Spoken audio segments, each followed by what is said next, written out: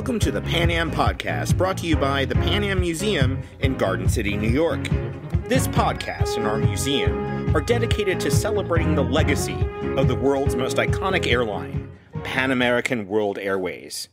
If you're not familiar with Pan Am, welcome. We are honored to have you here, and for you to learn about what we're all about. If you already know of Pan Am, worked for or flown on the airline, or just love our history, it's good to be with you again. So with that, let's get this episode in the air, so to speak. Welcome aboard your Pan American Jet Clipper.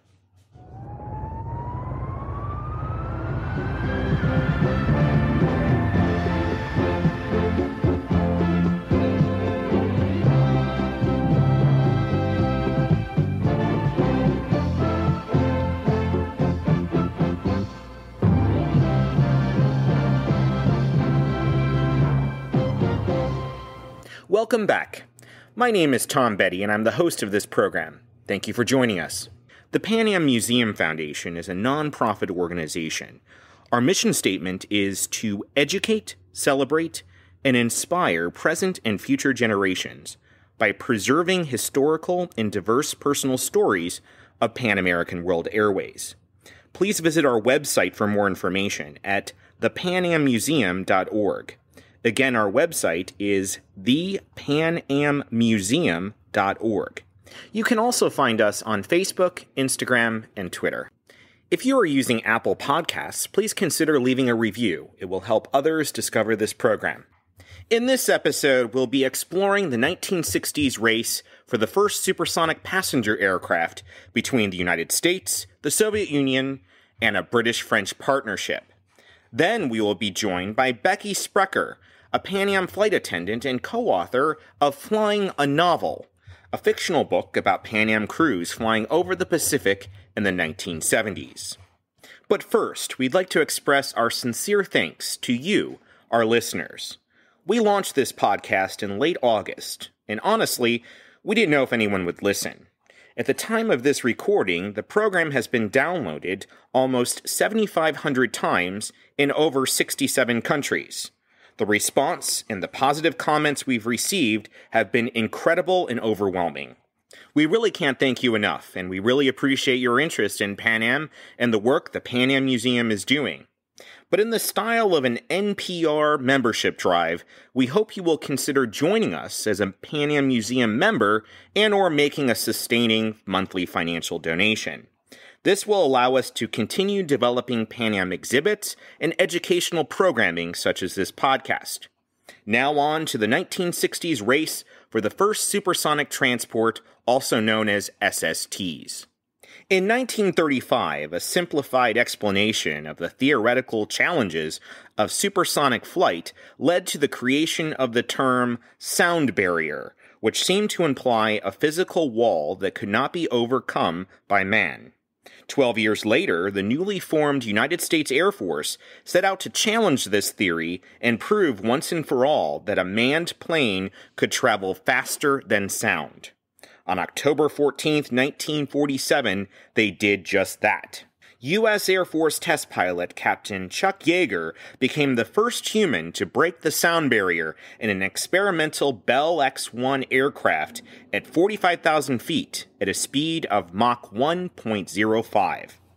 The X-1 was carried into flight in the bomb bay of a Boeing B-29 Super Fortress aircraft and was released at an altitude of 25,000 feet.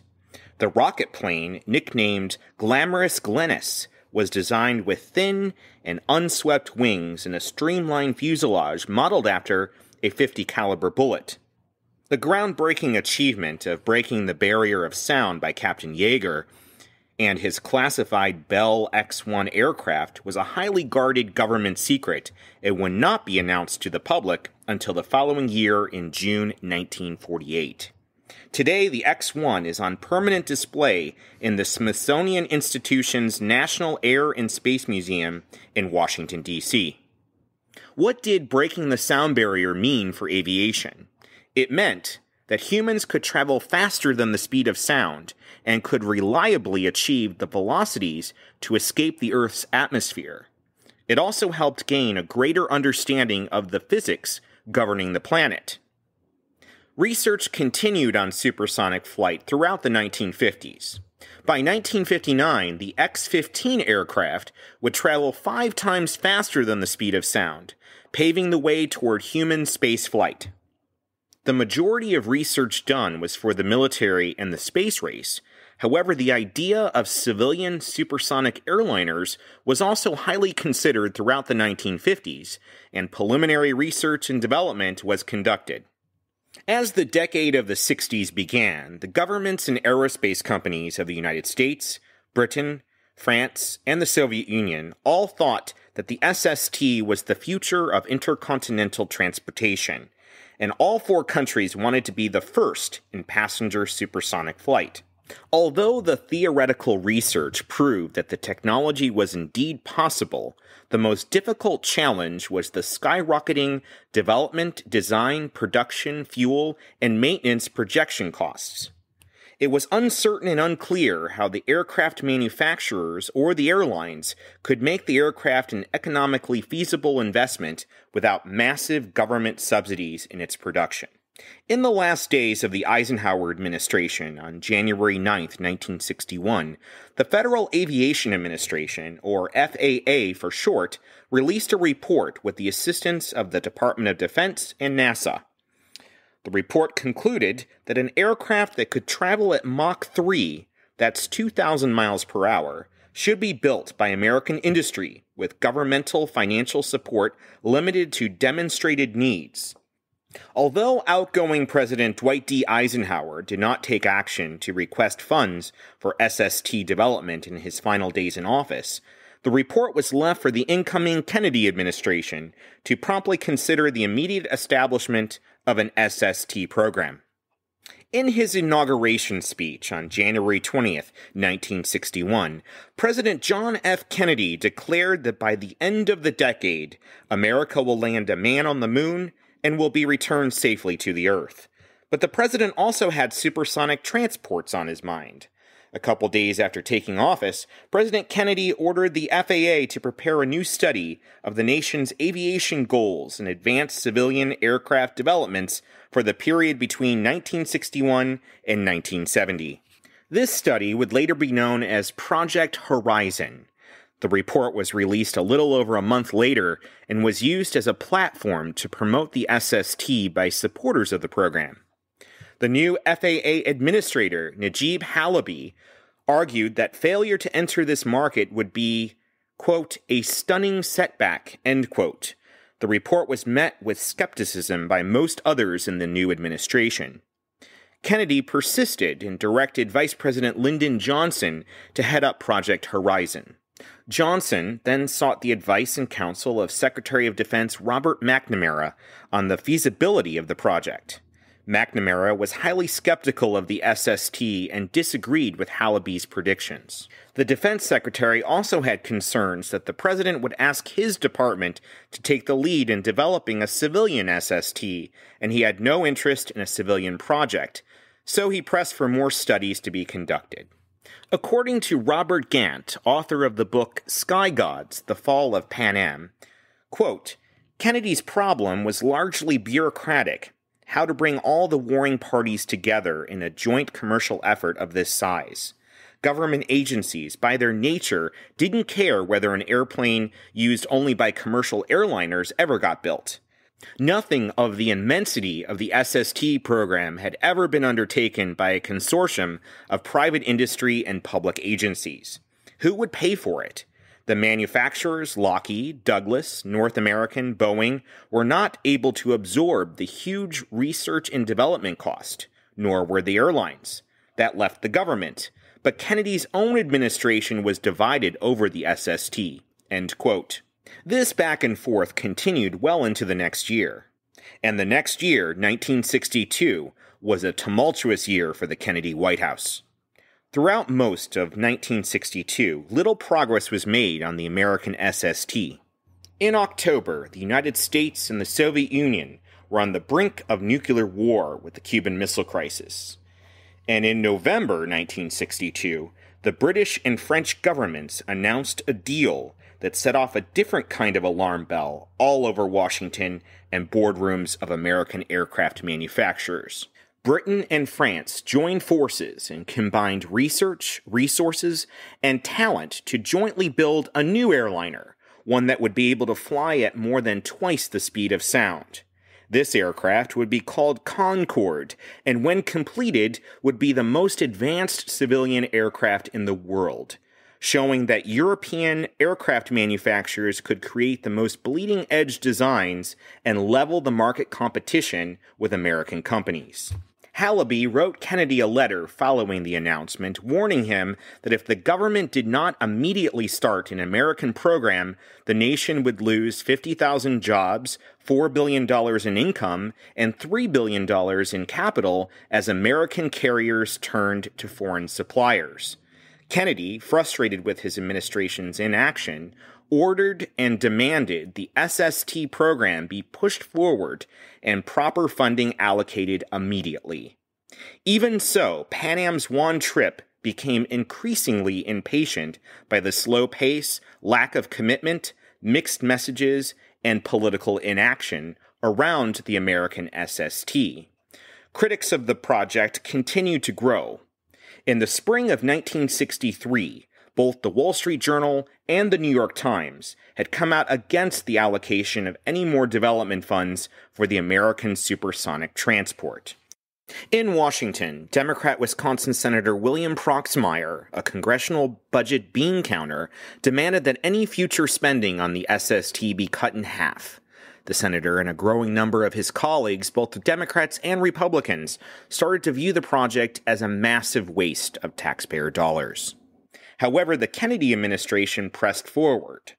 Boeing, concerned over growing criticism of the high projected cost of the program and wanting to demonstrate they were ready to develop the SST with proper funding, released a promotional film. Let's take a listen.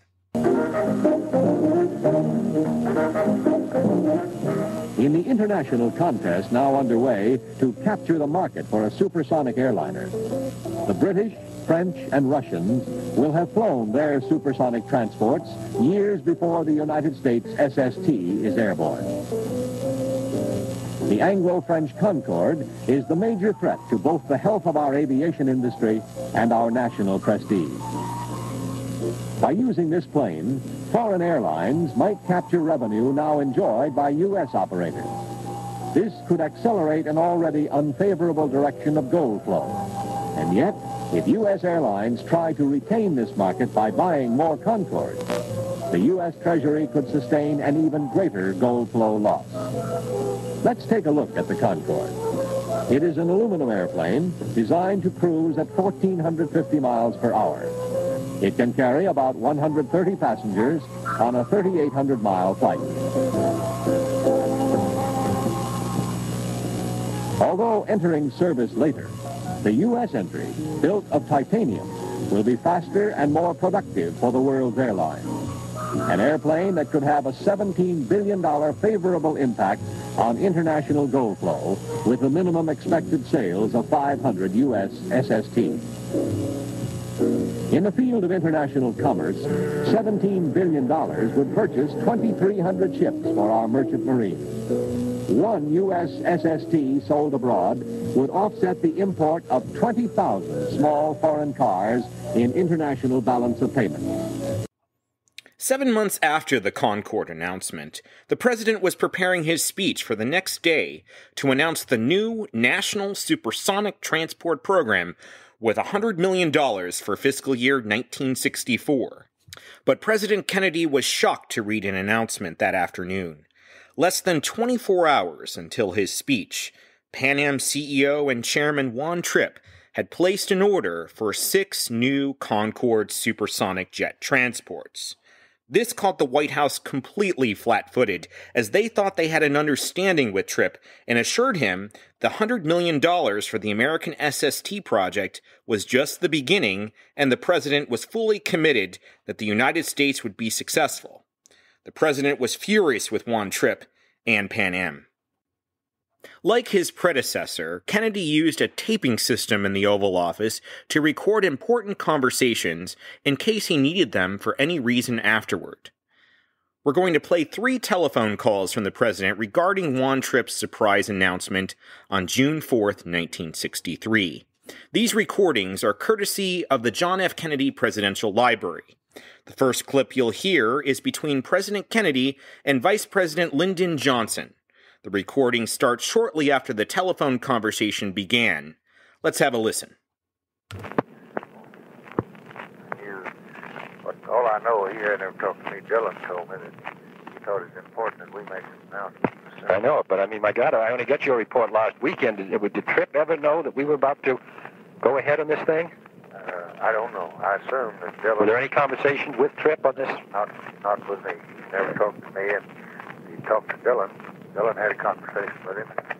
Well, I think it's very peculiar that he would announce that today at a time when he knew that the government was about to go ahead. Hallaby urged him not to, told me that he had 2 or 3 conversations with him.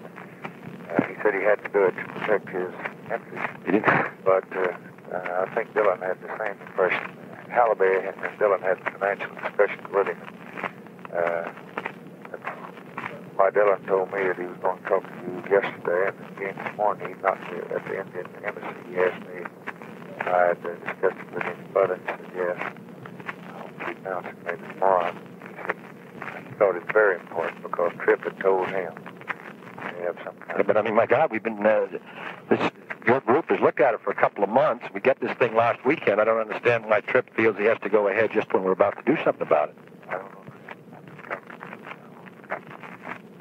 Tripp talked to Hallaby, talked to Dillon, and the only thing I know about his company position is what he has told Dillon.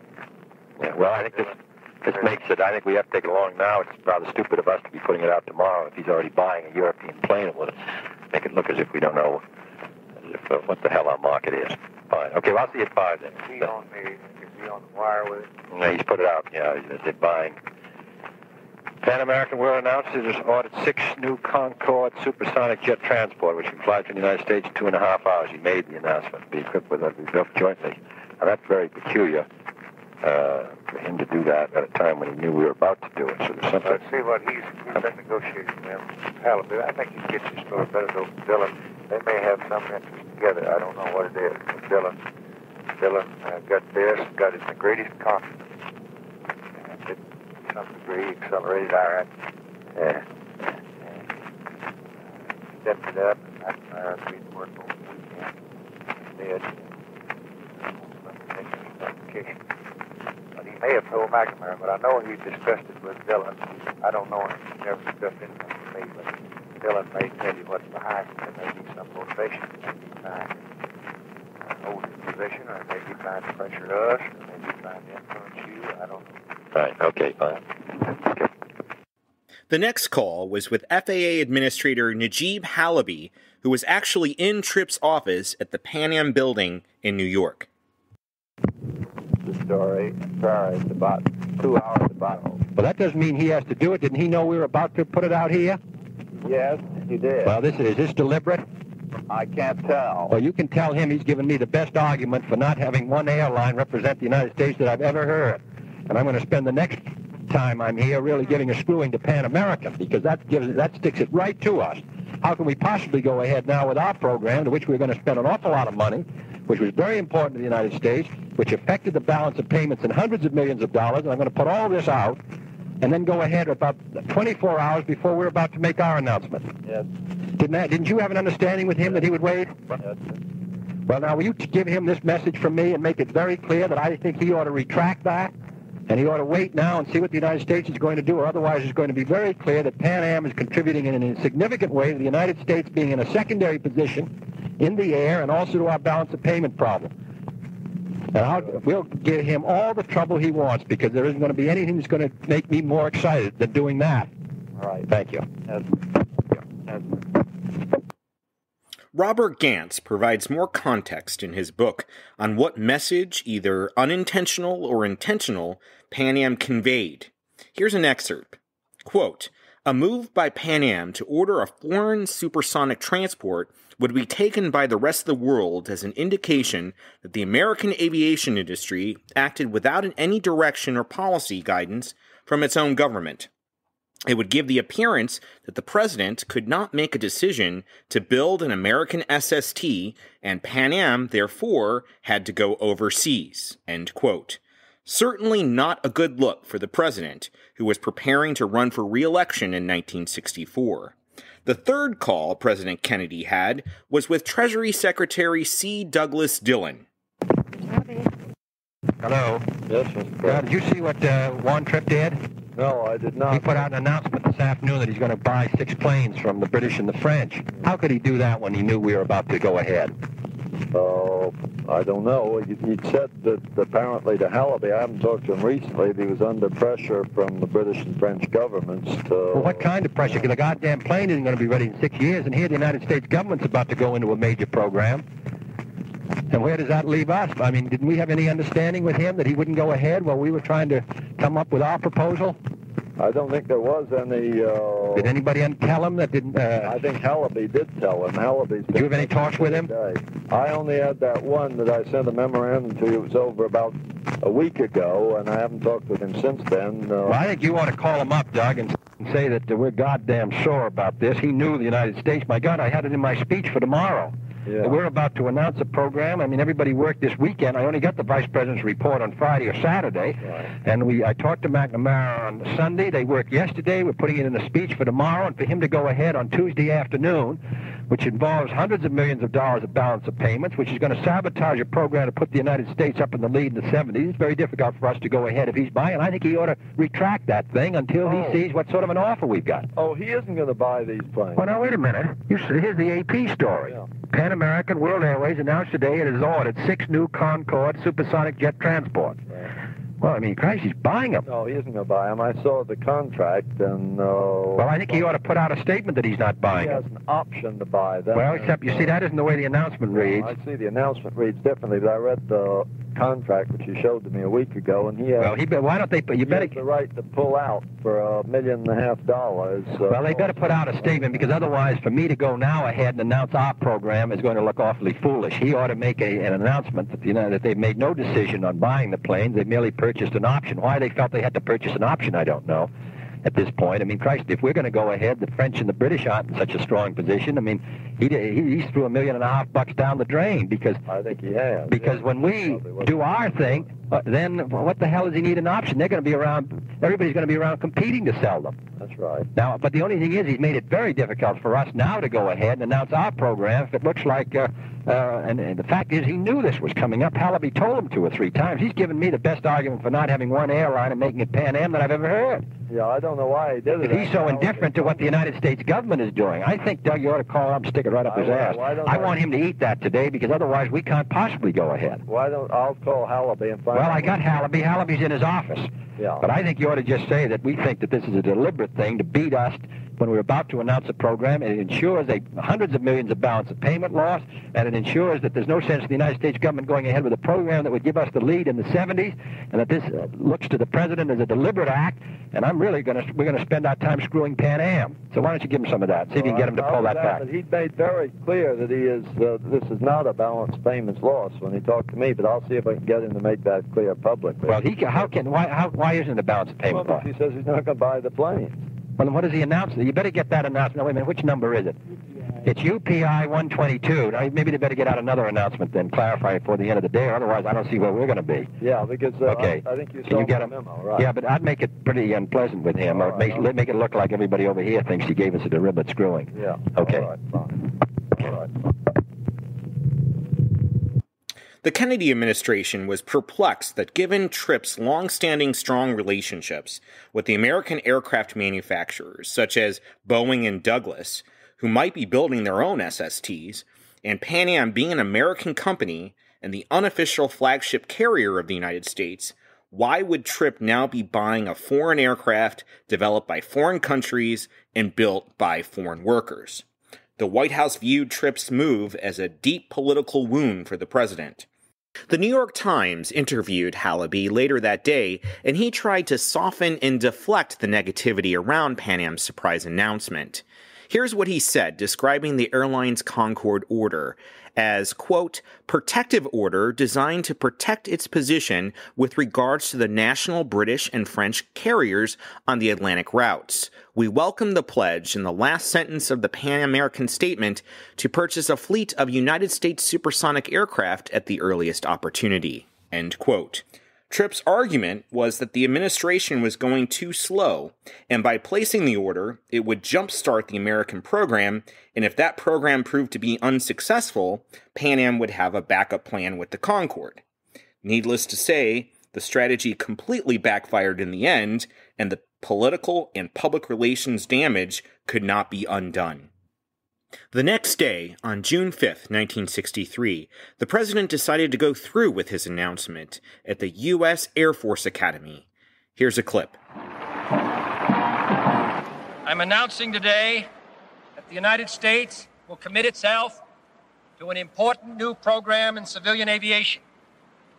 It is my judgment that this government should immediately commence a new program in partnership with private industry to develop at the earliest practical date the prototype of a commercially successful supersonic transport superior to that being built in any other country of the world.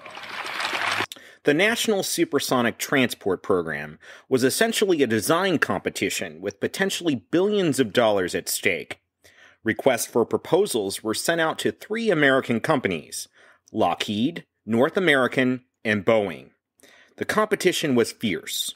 The FAA estimated that there would be a market for 500 SSTs by 1990.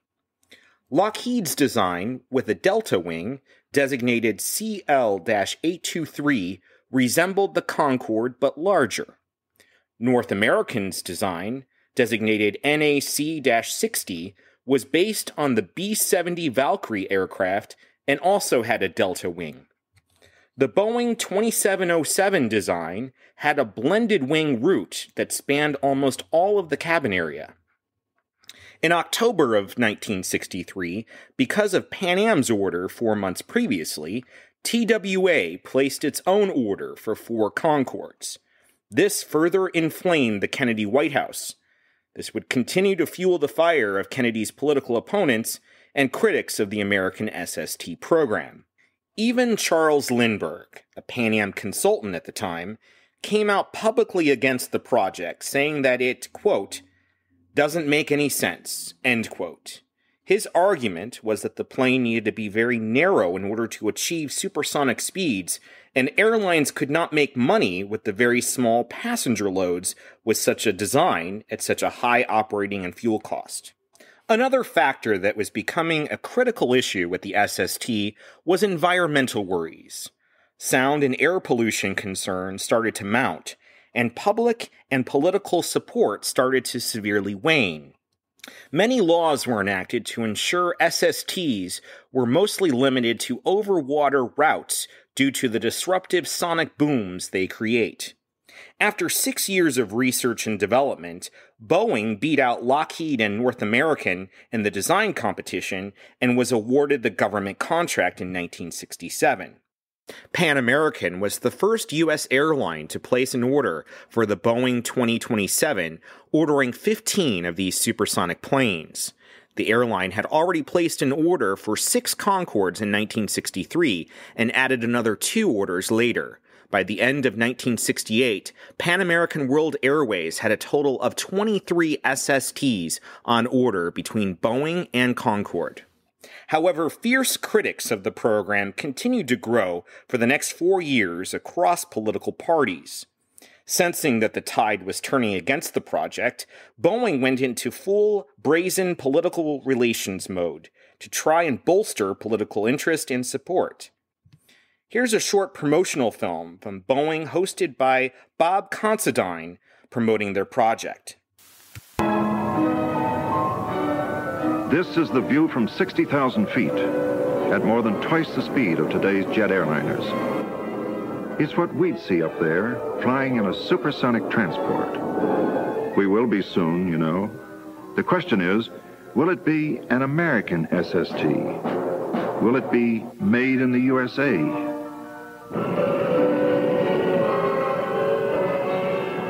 The British and French already have an SST. They call it the Concorde.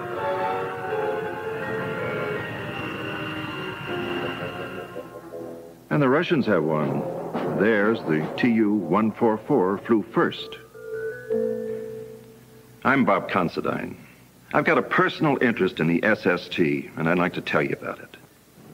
10 years ago, we were just moving into the jet transport era with the Boeing 707. Some people were against it at the time. I was on the first transcontinental 707 flight from Seattle to Baltimore. I covered that historic event. I wrote about it then, and I'll write about the American SST when it goes into service. Some people are against that today. They may be overlooking quite a story. Many stories, really. For example, there's the construction story. Behind doors like these is where they'll build the American supersonic transport. So let's have a little straight talk about you and me and the SST. First of all, we Americans are good at building airplanes and the engines that power them. Because of our experience and ability, 4 out of 5 commercial planes flying in scheduled service around the world right now were built here in the USA. Our leadership in commercial aviation means a lot. To you, to me, to the whole country. That's one thing at stake with the SST.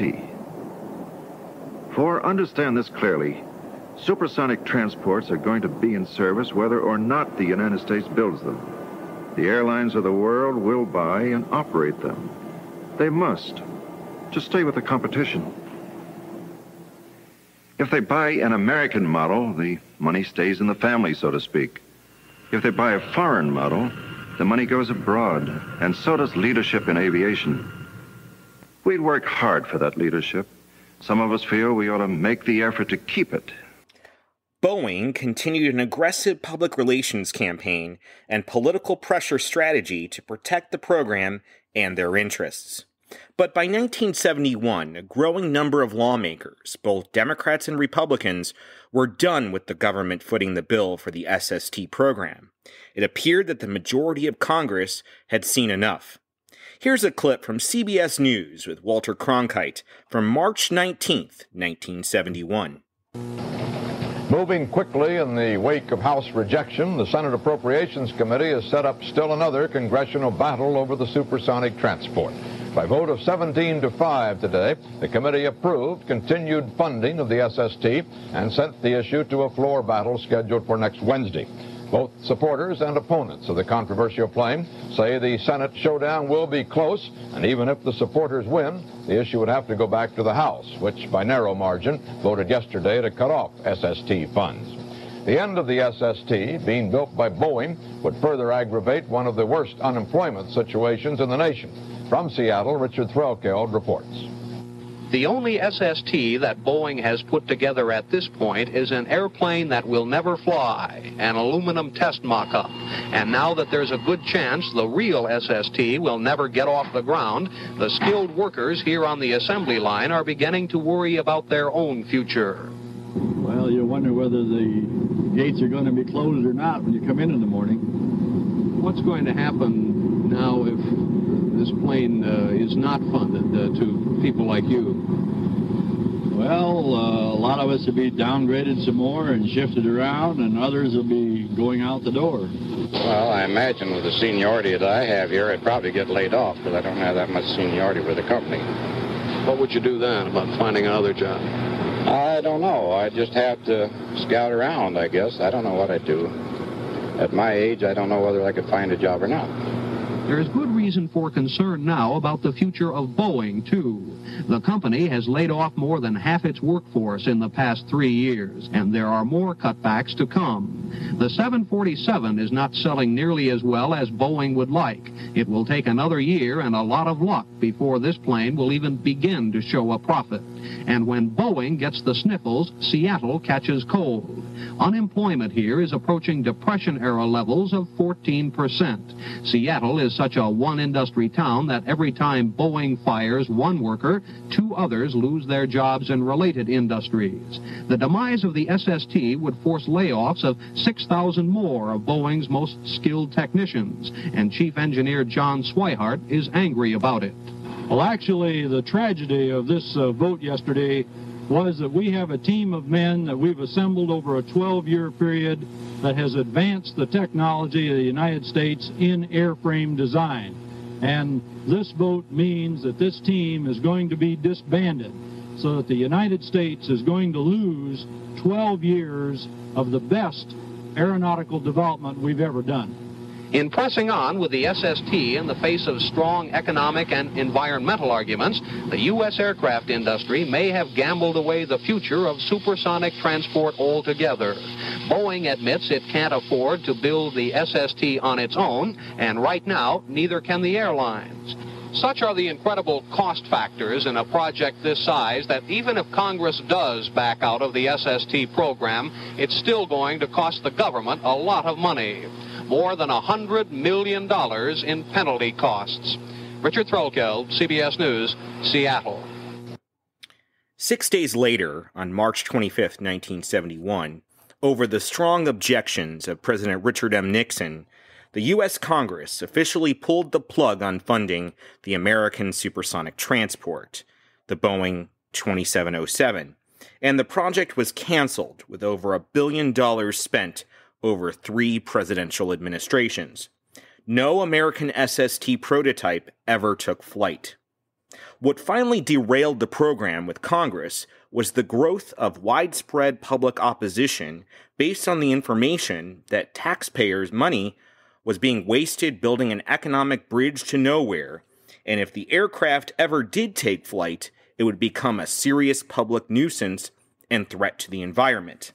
In 1973, both Pan Am and TWA canceled their Concorde orders in favor of wide-body and more cost-efficient subsonic aircraft such as the Boeing 747, the Lockheed L-1011, and McDonnell Douglas DC-10.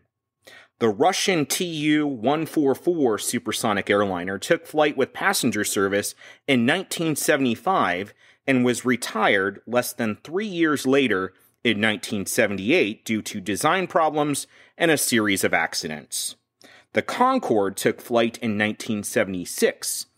In its celebrated history, only 2 airlines would operate the aircraft, British Airways and Air France. In the end, the race for the SST was won by the British and French, and the era ended with the 2003 retirement of the Concorde. Even though the aircraft had a celebrated 27-year history, Concorde was unable to make money, but certainly had a prestige factor. SSTs may be a part of history today, however, supersonic aircraft might be making a comeback. Recently, United Airlines placed an order for 15 Overture supersonic airliners from American aerospace company Boom Supersonic, based in Denver, Colorado, with an option of buying an additional 35. The order is pursuant to the company meeting United's safety, operating, and sustainability requirements. In addition, these future supersonic designs will have to mitigate and limit the sonic boom disruptions. Perhaps a new age of supersonic transports is upon us. Now on to our interview.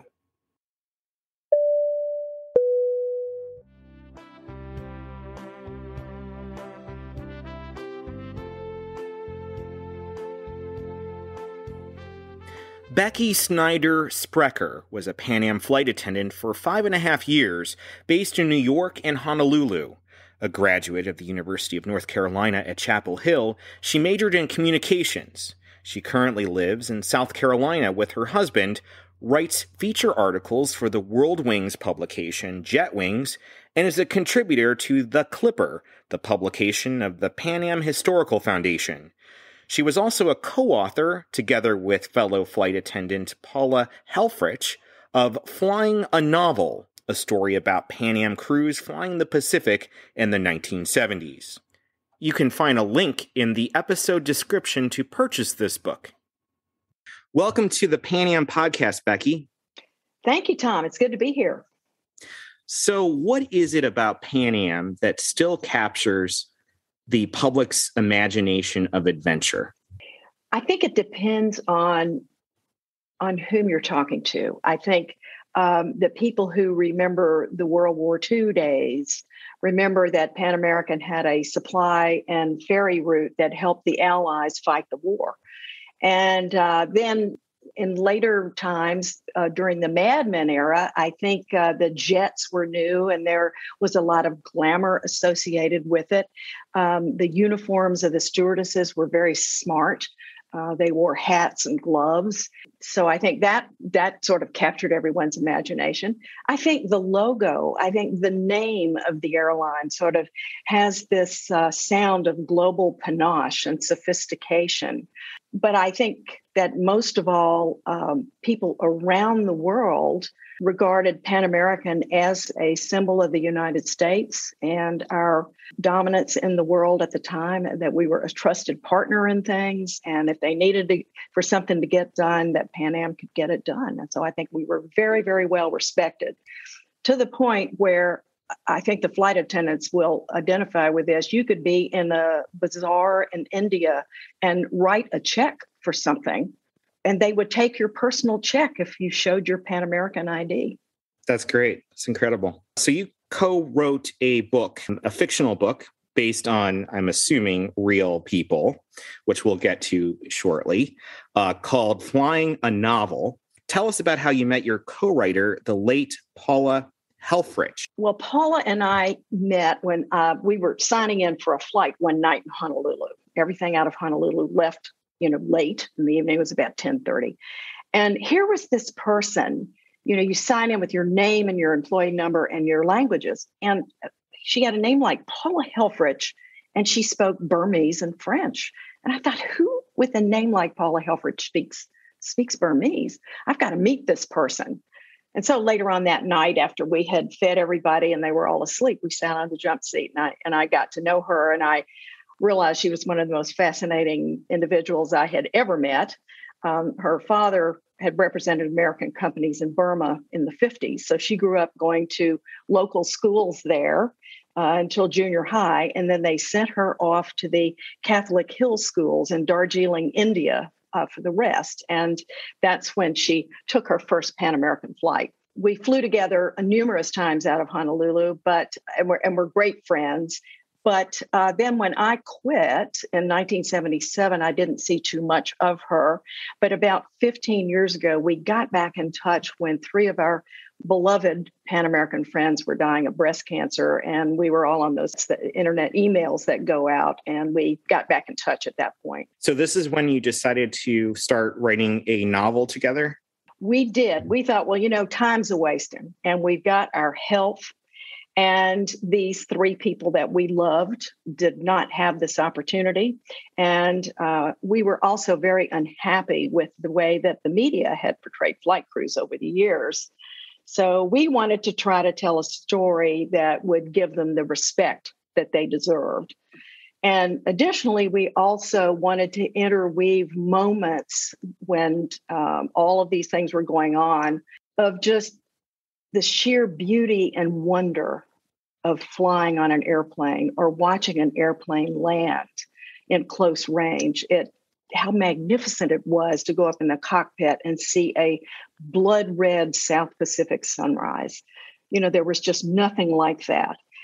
Now, we got right to work. We figured, we're not getting any younger, and we sketched out a plot that was kind of a Gone with the Wind of the airlines, in the sense that it's an epic story that takes place on a global scale against the backdrop of the history of the era. I really enjoyed your novel. It was very captivating. And I kept looking at the title, Flying a Novel, and I just was in awe of the simplicity of it. So when did you decide on the name? How did you choose that name? Well, first of all, it was the term we use for our profession. When someone asked me what I did for a living, I'd say, well, I'm flying for Pan Am. And we also decided that flying was a metaphor for just about everything, from living to dying, to leaving, as in flying off somewhere, and in euphoria, maybe, like you're flying high. But flying was also a metaphor for change. You think about it, every time an aircraft's wheels leave the runway, lives are going to change one way or another. And we were young people growing up in this world of change, both on the airplane and off.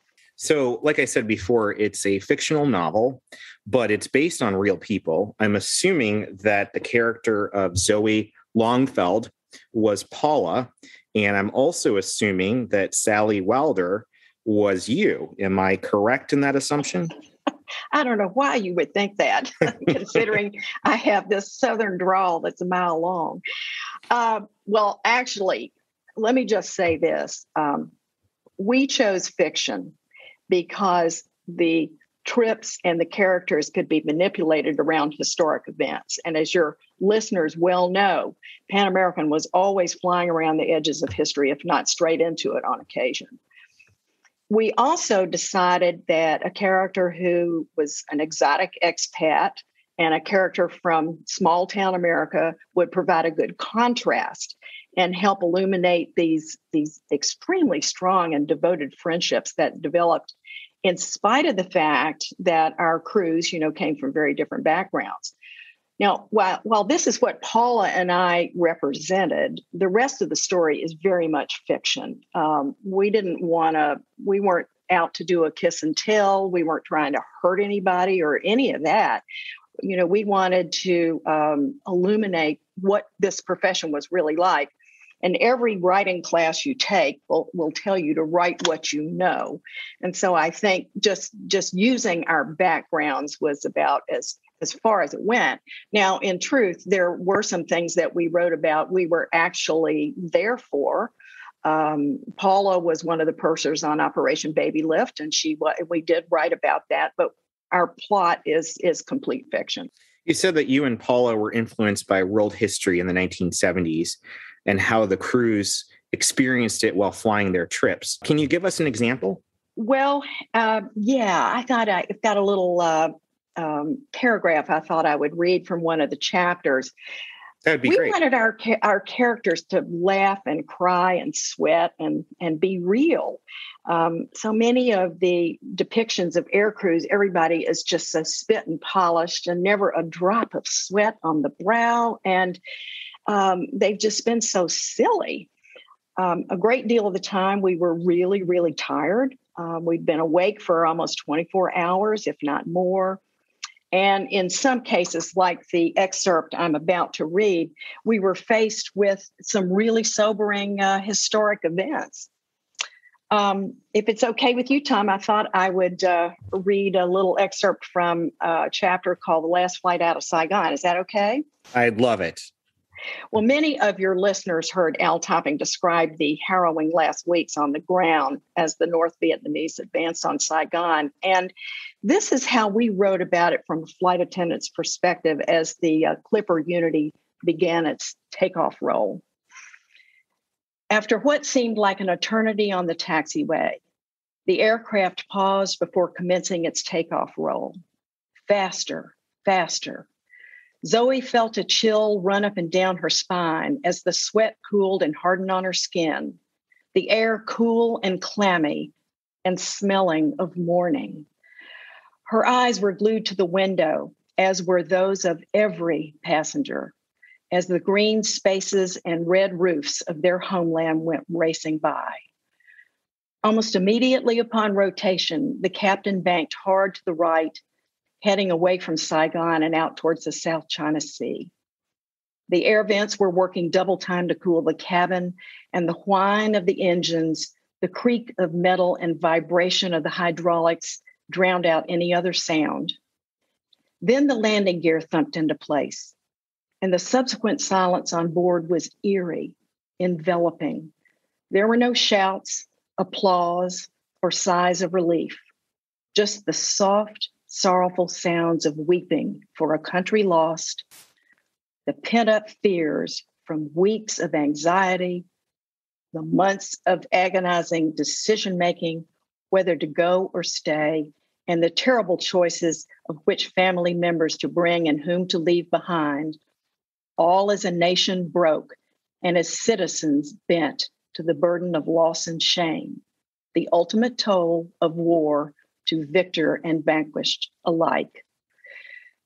I'd say that is about as far from Coffee, Tea, or Me as you can get. That's very true. Some of our listeners may not know what you're referring to. Can you elaborate what Coffee, Tea, or Me is? It was a book written by men about flight attendants, and we all hated it. And I will not even dignify it by discussing the plot or the lack thereof. But just suffice it to say that, this profession, we were marketed to men. I mean, we were hired somewhat for our looks, and they put us on the scales, and, we were supposed to be attractive and all of that. But the interesting twist is that we were the most independent of women, even in the 60s, before the women's movement really took hold. These gals were flying all over the world. They got a 90% discount on any airfare and could just throw a dart on a map and just go there. So they had to be able to take care of themselves and know how to get around and be comfortable in the world. So they were extremely independent. And the last thing that we was this little dippy do idiot head, person that's depicted in this book. You bring up a good point. In your book, there's a passage that I want to share and get your reaction about the bond and the family of Pan Am flight attendants, flight crews, and really the greater Pan Am community. So let me just read this really quick and get your reaction. These women had all been brought together by a company that hired self-motivated and adventurous people, many of whom were quite eccentric. They came from far-flung places and trained together to work with friends or strangers, their flexibility providing the common ground that bound them to one another. That's exactly right. And once we completed our training, then we went out into the world and started flying the line. And sometimes we would run into these people from our training classes. Sometimes we wouldn't. But the main thing was that we became part of a family. And we were bound together through our love of aviation, the love of our company, and really the love of the world, because we enjoyed going there and celebrating it and understanding what had gone on there and learning new things. We all shared that in common. And I'd just like to add one thing, Tom, to the Coffee, Tea, or Me discussion. It was doubly offensive to us because the Pan American was America's flagship carrier. We were ambassadors to the world. We were very conservatively dressed. We wore hats and gloves. You couldn't wear hot pants and go-go boots and land in a place like Karachi or some traditional conservative society. Not only would it offend that country terribly, but it would be dangerous for these girls. So we were well aware that we were representing the United States of America when we were abroad, and we looked like it, and it was a very sophisticated look. And it was part of being a part of the Pan Am family, was knowing that we were ambassadors to the world. So flight attendants took their job very seriously, but there was also opportunity when you weren't on duty to have some fun and some crew parties. Can you tell us a little bit about some of the crew parties?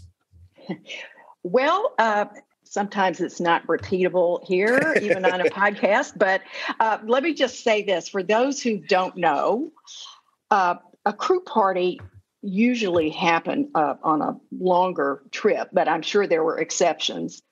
They were mostly held in hotel rooms, although they could have been out by a pool or on a patio and if the place was warm or whatever. Someone on the crew would volunteer to host, and we would either go out and buy beer or bring the leftover opened bottles of wine from first class. And we had a very ingenious method of rolling up these paper towels and stuffing them in the wine bottles and then putting a slipper sock over the top so customs wouldn't find it. We'd make roast beef sandwiches from the leftover roast in first class and the cheeses and whatever fruit we could sneak in. And then we would bring that to the crew party.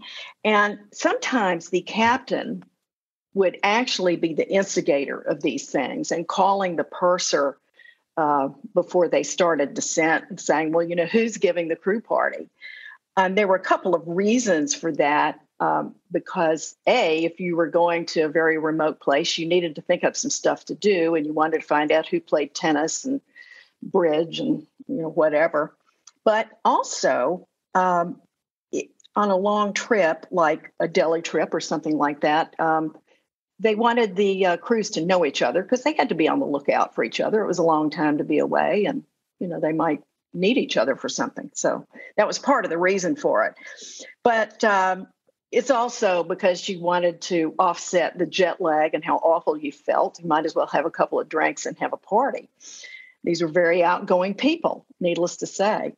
But the technique was there was a process. You propped your door open, and people just wandered in whenever they felt like it, and then they would wander out again when they got tired.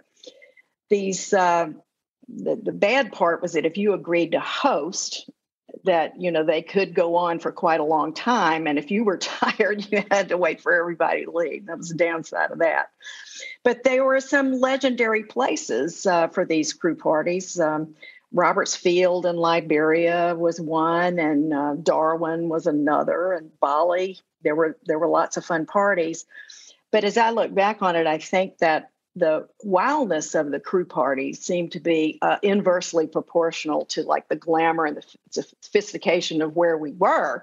So if you were in a city like Paris or Rome or something, there was so much to see and do that everybody was off shopping and going to the museums, and there were great restaurants to meet for dinner. But if you were on Guam for 5 days, there wasn't a whole lot going on, and you had to get creative.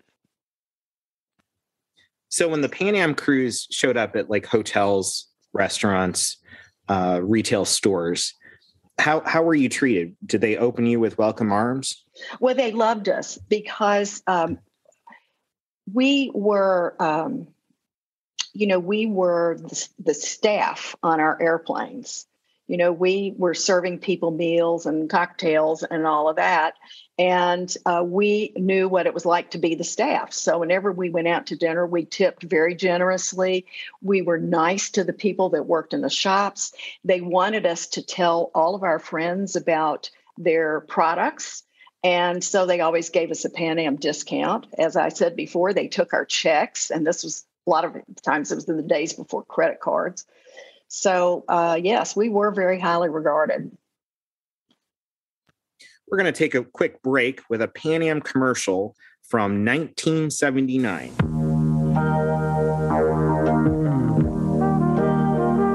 Because we fly people who move the world, and people who watch the world, people who make the world work, and people who make the world smile, we've got a good idea what the world wants from an airline.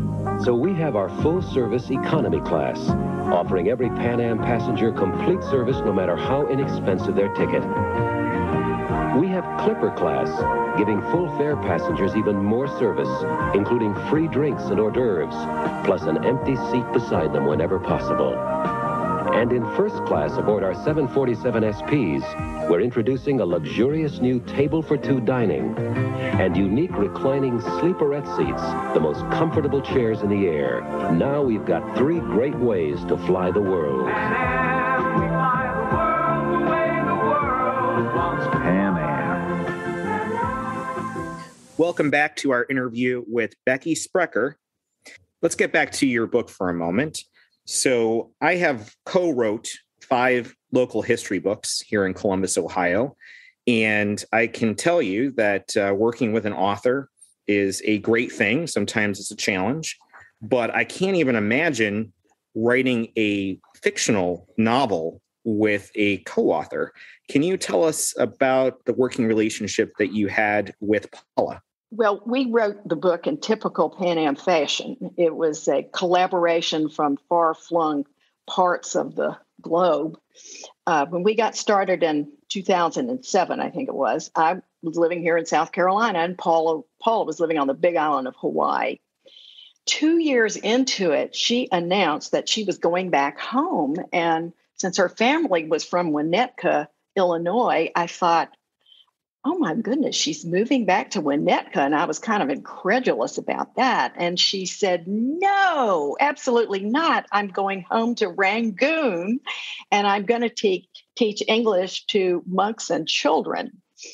I should have been surprised, but of course I wasn't. After all, this was Paula, someone who had once said to me, I've always heard the expression from here to Timbuktu, so I'm going there, which she did, riding aboard the pack camel in the weekly salt caravan from Bamako. So she up and goes off to Rangoon and arrives there as the Saffron Revolution was going on, and when the monks were demonstrating in the streets. And Aung San Suu Kyi, who had been a childhood schoolmate of hers, was still under house arrest. So not only was it a very interesting time in Burma, but their servers weren't exactly in great shape, and they would go down, and we would lose our work when we were sending chapters back and forth for each other to edit. But if we were 12 hours apart in time, everything would get goofed up. It was absolutely crazy, but, we got it done. It took us 4 years, but we did it. Tell us about how music, especially the music of the day of this book, influenced you. Well, I had been a music major for a year in college, and I've always been well aware of how music accesses the emotions more quickly and intensely than any other art form. I mean, if you all think about it, all you have to do is hear a few bars of I Left My Heart in San Francisco, and you are right there in the city on a cable car, remembering some wonderful meal you've just had and the wine you drank and the whole thing. I played it over and over again when I was writing because it helped put me back in those days emotionally, and I could feel what the characters were feeling. And the songs also inspired me. We had wonderful music in that era. Can you name some of the songs you listened to while writing this book? Well, I think there were several, different genres of music. There are some big wave surfing scenes on the North Shore of Oahu, and having lived out there, I was well aware of how dramatic that was and how powerful it was. And I kept hearing the music of Carlos Santana, and Oye Como Va was that pulsing song with that relentless masculine beat that I kept hearing as these surfers were like risking their lives in these 25-foot waves. There was another sequence that we were writing about, and this was a really emotional chapter. It was on Operation Baby Lift, where Saigon is filling up with children, and these babies are being adopted in the United States and other parts of the world. And it's a very emotional time, very upbeat, because they were saving lives. But I think that the music of Earth, Wind, and Fire's That's the Way of the World really spoke to me, because it put me in touch with the emotion of investing in children, of airlifting them higher and higher out of danger into some sort of golden place where they would be safe. Those are in the lyrics. And indeed, the Vietnamese adoptees became known as the Golden Children. There were 2 Pan Am 747s involved in this effort to rescue orphans from Saigon. And Paula was a purser on the flight, along with Tori Werner. I think I mentioned that earlier. These crews were flying as volunteers, and they were rerouted from their scheduled pattern out of Hong Kong. That's, I think, an example of how quickly life could change when you were flying, especially when history is literally knocking at the door.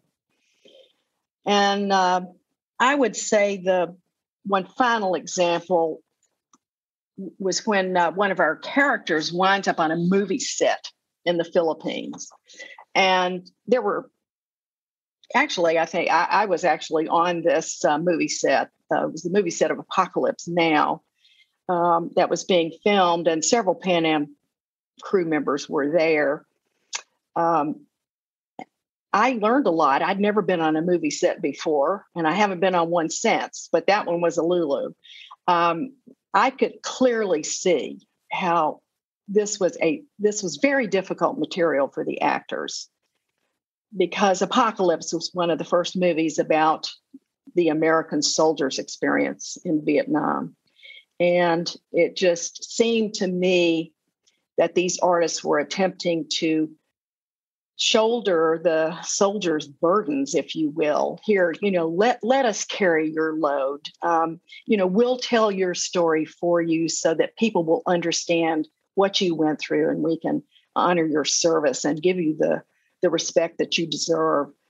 And I think the song that was very much in my mind, and it was released during those times, was Neil Diamond's cover of "He Ain't Heavy, He's My Brother." I'd just like to remind your listeners that this wasn't Pan Am's only involvement in the Vietnam conflict. The Operation Baby Lift and the last flight out of Saigon.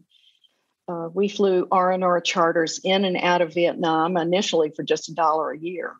And there are a lot of flight attendants that will talk about that time as one of the most difficult yet rewarding parts of their flying careers. Some of them even corresponded with the soldiers, both during their tours of duty and after they came home. And those of us who flew the 842 out of Saigon in the winter and the spring of 1973 often had troops aboard who were coming home after the Paris Peace Accords were signed.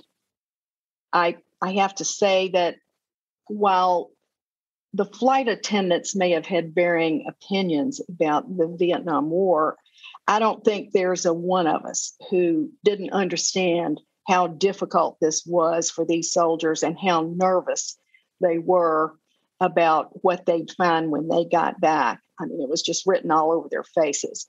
But as we've said before, at least when they got on Pan Am, they felt like they were home, that they were back in the United States and out of harm's way.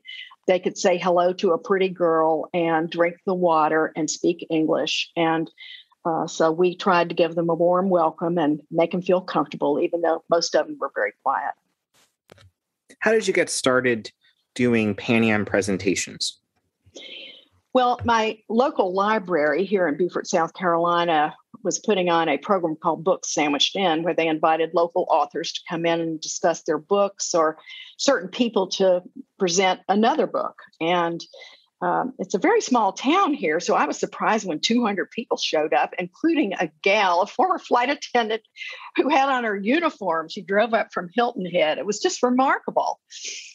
From there, I began to give a Pan Am history class for the Osher Lifelong Learning Institute's programs at various universities around the region. Now, I want to stress, you don't get paid for these things. You have to do it because you love it, because you love this big, fat, wonderful 67-year story. I can totally relate to that. You get hooked on it. I'd get in the car and I'd drive up to Duke or the University of Georgia or the University of Virginia in Charlottesville and give the class and then come home. It was always, always a hit, particularly with all of the visuals available from the Pan Am Historical Foundation. I didn't really do it to sell books either, because Ollie had regulations against that. The main reason I did it was because it was so much fun. And I thoroughly enjoyed reading all of the books about the company and its different eras, because there are so many of them. And after that, I was asked to give a class at a Pan Am reunion in New York, and then came the Savannah World Wings Convention, a reunion in Ireland, and one in Berlin. And at every one of these places, it was so wonderful because people brought their grown children who were absolutely in awe of learning about what their parents had been a part of. And at one point, you had the help of Juan and Betty Tripp's youngest child, Ed, correct? That's right. And I think we started this at the Ireland reunion in Limerick. It was kind of a tag team format. I was giving the history class, and I would set up a particular situation, such as when Juan Tripp was in London during the war and had a meeting with Winston Churchill about supplying Montgomery's troops in North Africa. And then Ed would come in and tell us what he had learned about that meeting from his dad while they were sitting around the family dining table when he was growing up. And it gave the presentation a wonderful personal dimension, which was entirely appropriate considering we were talking to Pan Am family.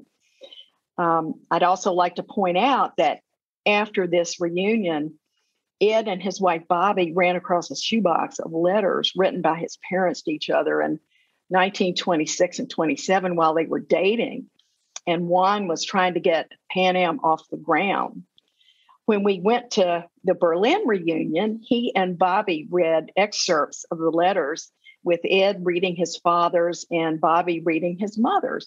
And it was just a wonderful experience. And everyone was so glad that they had been the first to hear this history. And we also learned how incredibly hard it was to get an airline like Pan Am off the ground. That's an incredible story. I mean, I could just imagine, Ed finding this box of letters. It's just pure gold. So tell us a little bit about writing for the Clipper and Jet Wings. Yes. Now, the first thing I wrote was for the Clipper. It was a piece about when the Pan Am Historical Foundation went to Cuba in 2015. And the editor, Ruth Marin, contacted me about doing this. And I thought, okay, well, I'll just interview Ed while we're on the trip, because he and Bobby were the hosts for the 28 of us who went on this trip, it's a 10-day trip to Cuba. I was not prepared for how excited I would be about getting so close to Pan Am history. When the group visited the old airport at Camagüey, we sat in the original Pan Am departure area. And the Cubana Airlines spokesperson was chatting away in Spanish about the history of the airport and all the famous people that had flown in. And then Ed, who's the most unassuming person, raised his hand and he got up and talked about how his parents had flown into that very airport along with Charles and Ann Lindbergh. They were on their way to set up roots in the greater Caribbean and South America. And as our guides was translating what Ed was saying to the Cubana spokesman, you could see his eyes getting bigger and bigger as he began to realize who Ed was. And this big smile broke out on his face, and Ed went up to shake his hand to this great applause. And of course, we all photobombed the whole scene. And then we went out onto the tarmac just to take in the feel of this place, remembering these airplanes in the early days that had flown in. And of course, it was where the Soviet MiGs had been based during the Cold War, but it was quite remarkable. And a second incident took place when we arrived at the Terry Theater in Cienfuegos. Now, Tomas Terry was Juan Tripp's step-grandfather, and we don't have time to go into that incredible story today. You should get Ed to tell you that one. Yes. But it's absolutely fascinating and colorful, and you can't make this stuff up. But it is how Juan Terry Tripp got his name. It is a lovely old opera house, and I wish somebody with $1 zillion could come in and restore it. But the most amazing thing was that Ed's cousins were at the door to greet him. I mean, this was such a historic kind of It was like a homecoming. That's incredible. For Pan Incredible Am. story. Every place we went, Pan Am had touched that place, and it was like a homecoming. And I was just bursting with things to write about it. And I that's when I did that article, and it went on from there to writing articles for Jet Wings when Nancy McAllister asked me to do that.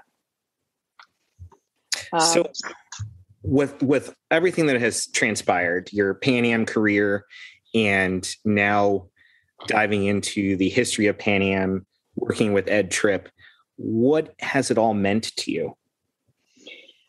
I have to say, for me personally, it's my debt of gratitude, really. I think if you ask every single Pan Am flight attendant, whether they flew for 2 years or 20, they would tell you the same thing, that working for this company was life-changing. There's just no way to describe what traveling the world in the company of other like-minded individuals from all over everywhere does for you. And once you have been to a place, even if it was the dirtiest, rattiest place in the back of beyond, it is in your heart. And when you read or see on television that they've had an earthquake or a flood or a coup or some other catastrophe, you care whether you had a good time there or not. And, I think that's a good thing, Tom. I mean, I think it makes you a better person, because in a time when countries seem to be turning inward, I think it's critical that we have citizens who have a broad-minded view of life on our planet. I mean, after all, it was Juan Tripp who said that global tourism was a more powerful agent for peace than nuclear weapons. Because it's when we visited each other's countries and eaten each other's food and learned about each other's history and shopped in the shops that we realized that, we're really one world, and there's more that unites us than divides us, as the saying goes. Couldn't agree more. And that's one of the reasons why we're doing this podcast. So tell us about these legendary reunions that occur with Pan Am employees. Well, we've been talking today about Pan Am's incredible sense of family. And these crews did form these amazing bonds, partly because the length of some of the trips, partly because some of the interesting places we flew. But mostly, I think it was the excitement about traveling and learning, and we were all very outgoing and really adventurous. I think that some of the most intrepid people on the planet in those days were Pan Am flight attendants and flight crews. I mean, we love sharing these memories with each other and reconnecting with long-lost friends that we hadn't seen in a long time.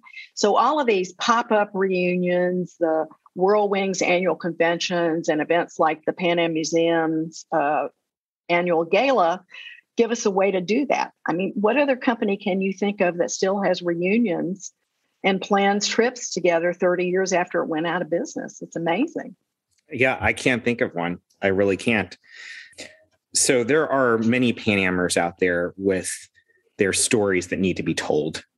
And what advice or what direction or call to action do you have for former Pan Am employees who are considering writing or recording their personal stories? Well, I would say get to it right away. We're not getting any younger and time's a wasting. And furthermore, you need to go through all your memorabilia and determine whether or not it should go down to the Pan Am archives at the Richter Library in Miami, or the Pan Am Museum Foundation, or your local museum. None of us are getting any younger, as I said before, and we don't want the stories from our airline to be lost, because there will never be anything like Pan Am again.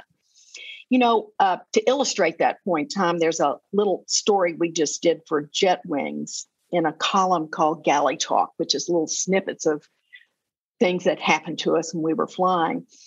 Back in the, I would say, late 60s, a flight attendant, an English girl named Maggie de Havilland Hall, was based in LA, and she was flying a Tahiti trip. And when she reported for briefing in Papeete, she learned that the famous actor Marlon Brando was going to be on board. Now, Mr. Brando had filmed Mutiny on the Bounty in Tahiti and married his Tahitian actress that played his love interest. So he traveled frequently back and forth on Pan Am to Los Angeles. So Maggie was the purser in front, and there were only 3 other passengers, including Mr. Brando. And she sent the other flight attendant to the back to help out and was preparing to do eggs to order when suddenly Mr. Brando appears in the galley and he offered to help scramble the eggs. Wow, that's great. And of course, he says, I know how to do that. Well, the other passengers absolutely loved it. They couldn't believe it. And after the service, he asked her to sit down and join him having a cigarette.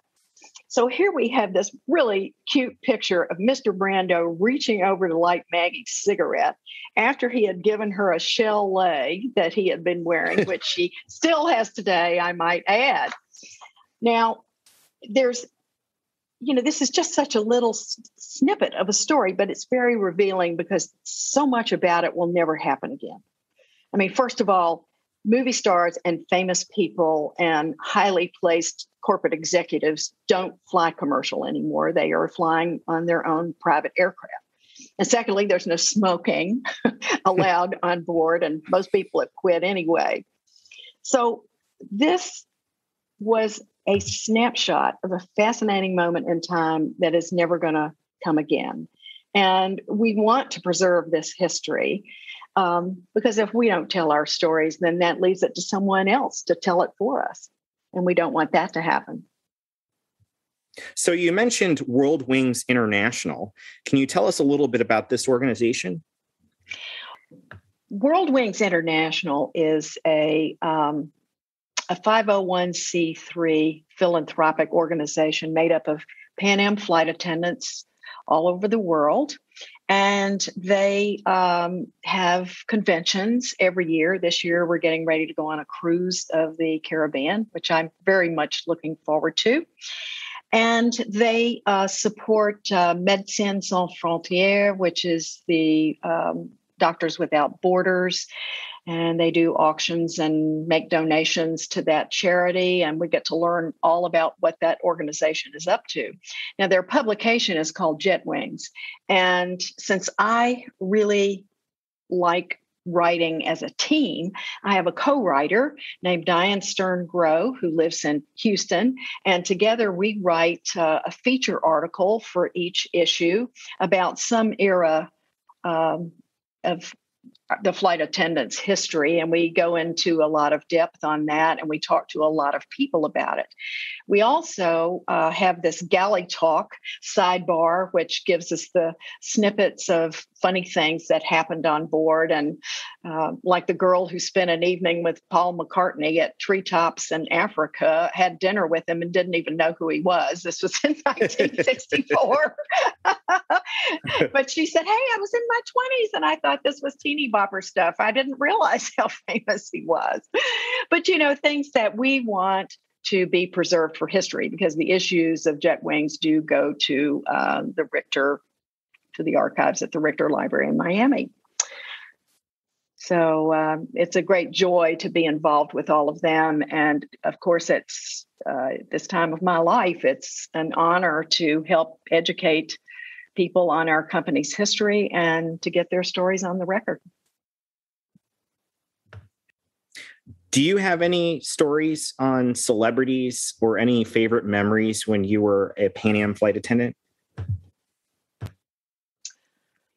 I have a favorite one that was actually in flying. It actually happened. Paula did it, but it's my favorite story. If you want me to tell it. Please do. The story, I think that's my favorite, and it did wind up in flying, and it is true. Paula did this, and nobody else. She wasn't afraid of anything, and she knew everybody. So she came in from a flight one night. Oh, it must have been 5:30, 6 o'clock in the morning, and the ground crews were just getting off work, and she had a whole bunch of friends, and they all decided to go out to drink beer. There was this location out near the end of the runway, near the outer marker, where they'd all hang out there and sit on the hoods of their cars and drink beer and watch the planes come in. And so they somebody had cut a hole in the chain link fence. Now, of course, this was back in the days when Honolulu was kind of an outpost. You could never do something like this today. It would just be, well, the security procedures would just never permit it. But at any rate, what they did was they cut a hole in the fence and they went out onto the runway and to the outer marker, which is these steel rebars with these blue arrows, a succession of blue arrows that help the pilots line up as they're out over Pearl Harbor when they're coming in. And so many flights from the South Pacific and Asia are coming in at 6:30, 7 o'clock in the morning, very, very early. So it's still dark, and she goes out there with all of her friends, and they've got these cargo tie-down straps, and they kind of lash themselves to the steel rebars, because when these planes go overhead, the whirling vortices of air off of the wings, generates this backdraft that can blow you around. So they lash themselves to the steel rebars after having had a few beers, and would watch these airplanes come in on final approach in, I don't know, the wheels are probably 10 feet over their heads before they touch down on the runway. It was absolute insanity. Only Paula had the spirit, to go out and do that. So when we put that into flying, one of our characters was doing this, and she pauses for a moment in the midst of her stark terror at this thing that is coming straight at her. It looks like it's going to land right on top of her. But when a 747 is landing, it is the most graceful and elegant of airplanes. They don't call it the Queen of the Skies for nothing. It's just floating in, and the nose is up, and it is so incredibly graceful. And she stops for a minute and is in awe of the act of flying, that it is such a miracle of engineering and a marvel of physics that this thing could actually happen, and that she is so thrilled that she's part of it all. And in the next minute, she goes back to screaming because it's about to land on top of her. It does not, by the way. It lands safely on the runway, and she's in ecstasy afterwards. That's great. Well, I would like to thank you for all the work you're doing for Pan Am history. And I would like to thank you for your time on coming on our podcast. And we hope to have you on again soon. And we can't thank you enough. Well, thank you so much, Tom. And it was just a joy to be with you. And I'm so glad that you're so excited about Pan Am history, and a new generation of folks is understanding how great this story is. So keep flying high, my friend. You too. Take care. Bye-bye.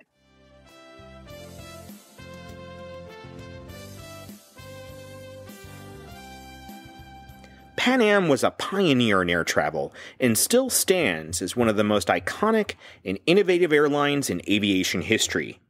That legacy lives on at the Pan Am Museum in Garden City, New York, where you can explore the rich history of the aircrafts and individuals at the heart of the company known as the world's most experienced airline. For more information about the Pan Am Museum, check out our website at www.thepanammuseum.org. You can also find us on Facebook, Twitter, and Instagram. As was once a tagline in one of our commercials, we would greatly appreciate your support to help the Pan Am Museum continue making the going great. You can also support the museum by shopping on our online store for all things Pan Am: accessories, apparel, jewelry, books, models, and posters. We want to hear from you. If you have a question for us or want to share your story, our email address is podcast@thepanammuseum.org. And with that, we're going to close out this episode with a Pan Am song called For Once in a Lifetime, I Want to Be Free by the Lettermen, recorded at the Pan Am building in New York City in 1970. As flight crews once said to passengers departing for their destinations around the world, thank you for flying, Pan Am.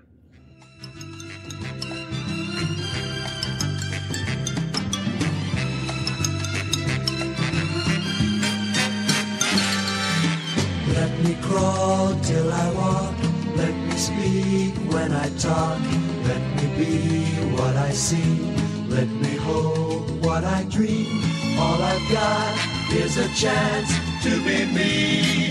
For once in a lifetime, I want to be free. Let me see what I've got. Let me face what I'm not. Let me buy what I know. Let me pay as I go. All I've got is a chance to be me. For once in a lifetime, I want to be free.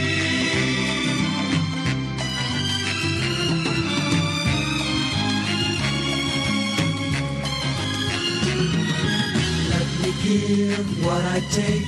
Let me hurt when I ache. Let me laugh when I cry. Let me live till I die. All I've got is a chance to be me. For once in a lifetime,